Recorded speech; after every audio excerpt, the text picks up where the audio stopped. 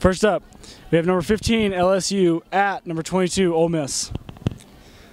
I'm gonna say Ole Miss. We have number 15 LSU at number 22 Ole Miss. If they're playing in the Grove, Ole Miss is going to take it. Number 15 LSU traveling, taking on number 22 Ole Miss. LSU. Traveling, taking on number 22 Ole Miss. I'm thinking Ole Miss on that one. Traveling, taking on number 22 Ole Miss. Yeah. LSU. Number 15 LSU at number 22 Ole Miss. Ole Miss. 2 Ole Miss. LSU. 2 Ole Miss. I've never heard. LSU.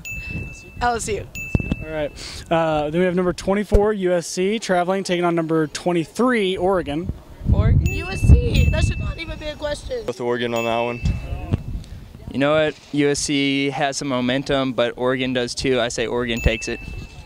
Oregon. I'd like for Oregon to take that, but I'm thinking USC is gonna upset. USC.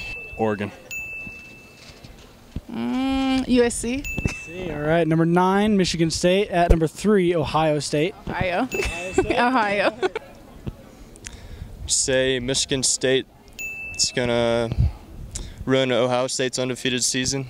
I love Mark D'Antonio and Sparty, so I'm going to take Sparty upsetting Ohio State. I want Michigan State to win. Ohio State's pretty strong. I gotta give it to Ohio State. Ohio.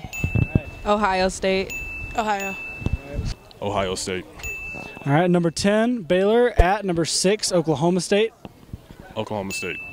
I'm gonna say Baylor. Oklahoma State. Now, Oklahoma State has a distinct home field advantage. They always do. So I think Oklahoma State's got that one. Baylor. Baylor. Baylor. All right. Oklahoma State's got to represent the Big 12 well in the college football playoffs. Oklahoma State takes it. All right. And number 18 TCU at number 7 OU.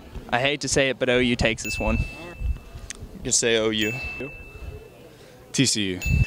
I got to give it to OU. I'm a native Oklahoman, so I got to go for my guys.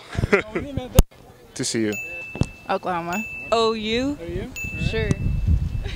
I'm going to say TCU. Last up, number 18 TCU going to Norman, taking on number 7 Oklahoma. Oklahoma.